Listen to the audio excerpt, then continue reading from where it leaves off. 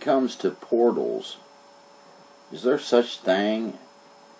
Really, is there such a thing as portals? Is there such a thing as gateways into other dimensions? Let's look at Genesis 28:11, starting there. And this is Jacob going on a trip because he wasn't supposed to take a wife from the daughters of Cain or Canaan, which some believe are hybrid beings. But anyway, it says in 28:11, and he lighted upon a certain place and tarried all night, because the sun was set, and he took the stones of the place and made them for pillows and laid down in that place to sleep. And he dreamed, and behold, a ladder set up on the earth, and the top of it reached to heaven, and behold, the angels of God ascending and descending on it. And behold, the Lord stood above it and said, I am the Lord God of Abraham thy father, and the God of Isaac. The land whereon thou liest, to thee I'll give thee and to thy seed. So let's skip on down, and we will look at what happened when he woke up. And Jacob awaked out of his sleep, and he said, surely the Lord is in this place, and I knew it not. And then the next verse in Genesis 28:17, he said, and he was afraid and said, how dreadful is this place! This is none other but the house of God, and this is the gate of heaven. Now, when thinking about Jacob's ladder, the Bible says that it reached up to heaven. And when you kind of look at those words in the Greek and what have you, they mean basically what they say. They reached up into heaven. And the ladder was set up on the earth, and the earth was eretz, so it was on dry land, and basically it was reaching up to the heavens, and it was a gate. So here in the Tower of Babel, it says the whole earth was of one language and one speech, and it came to pass as they journeyed from the east that they found this a plain in the land of Shinar, and they dwelt there. And they said one to another, go to, let us make brick, and burn them thoroughly, and they had brick for stone, and slime had they for mortar. So they basically were making bricks and what have you.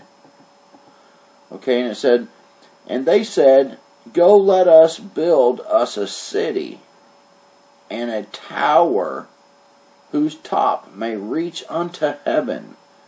Now, this is the same language that we would see in Jacob's ladder. He saw a ladder that reached unto heaven. So they're trying to basically find this gateway, or make a gateway, in similar language to what the account there for Jacob's ladder is. Okay, they want to reach unto heaven, and let us make a name, lest we be scattered abroad upon the face of the whole earth. And the Lord came down to see the city and the tower which the children of men builded. And the Lord said, behold, the people is one, and they have all one language, and this they begin to do, and now nothing will be restrained from them which they have imagined to do. First of all, not only were they building this tower to reach to heaven, but it seems almost as if the Bible suggests that maybe they were going to be able to accomplish this thing and this is a theory, but maybe they knew of a portal that was in the land of Shinar. There is a lot of history in that land, the land of Sumer. The ancient text, the ancient aliens always refer to with the Anunnaki and all those kind of texts. They come from this same area. Is there a portal there? But anyway, God says, let us go down, and therefore confuse their language, that they may be, or that they may not understand one another's speech. So the Lord scattered them abroad from thence upon the face of the earth, and they left off to build the city.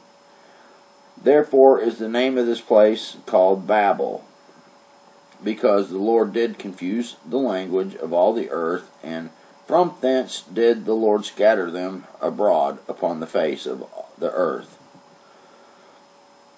So, in a way, it looks kind of like that there was nothing that would be restrained from them. Like they were maybe going to be able to extend this tower up to a gateway, like it says in Jacob's ladder story, that this is a gate.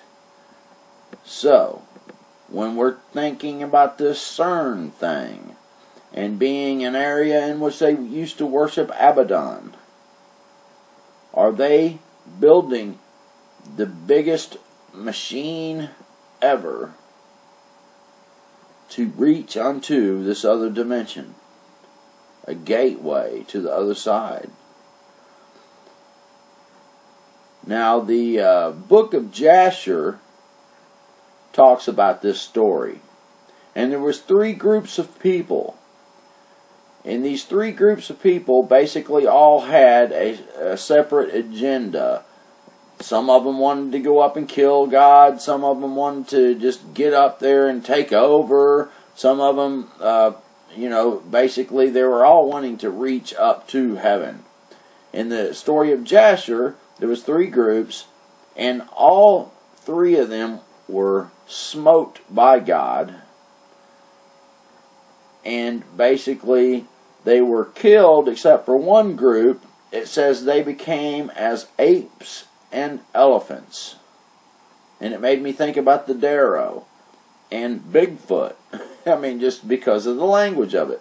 Maybe that's a crazy theory, I don't know. But it makes me wonder. But at the end of it, the Bible says that, or the book of Jasher says that God smote the tower, basically, and the top third was all that was going to be left, because the ground opened up and swallowed the bottom third, and God destroyed the middle third, and then the top third basically fell to the ground and was left there.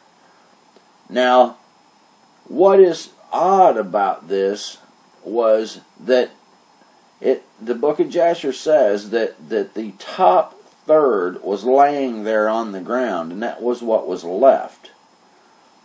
But the people that had reported this in the book of Jasher said that it was a 3-day journey to walk across this debris field.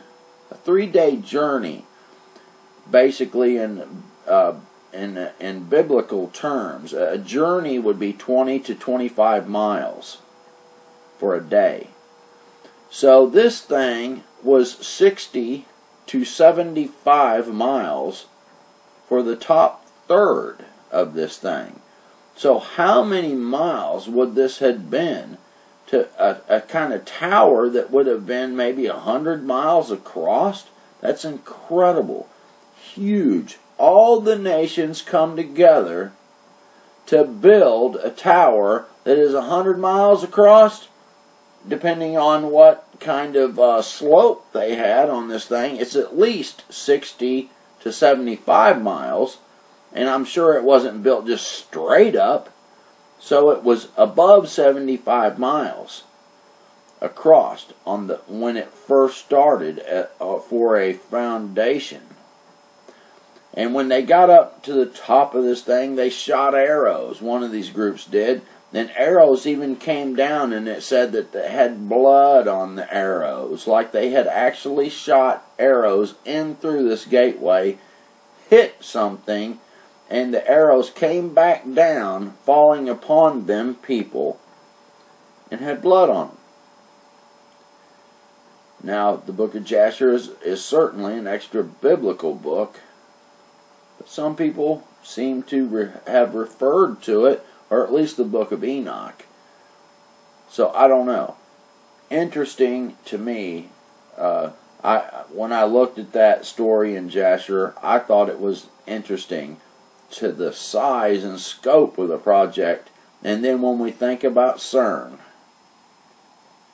that all the nations are gathered together again to build the largest machine ever in the history of mankind. Are we repeating the Tower of Babel? Will the Lord God come down and say, look at this that they're doing again?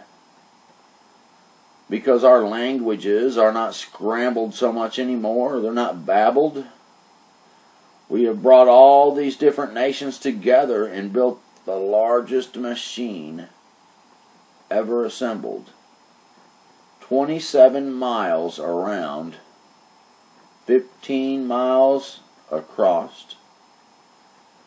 It's a huge machine.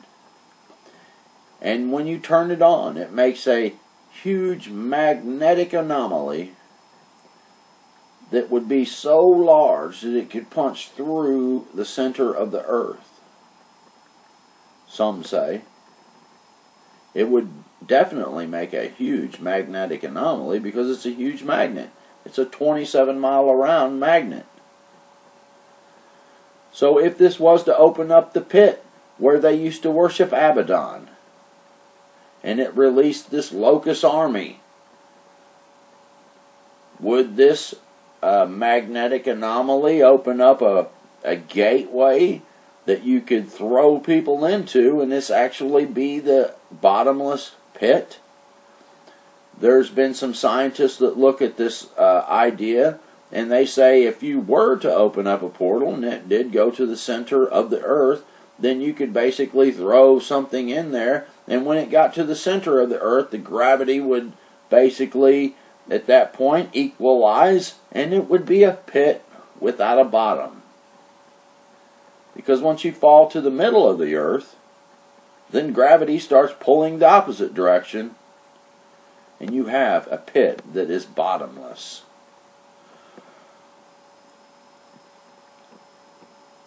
And the Lord said, behold, the people is one, and they have all one language, and this they began to do, and now nothing will be restrained from them which they have imagined to do. Subscribe, comment, like, and share these videos. Brenton Son signing out. God bless. See you on the next video.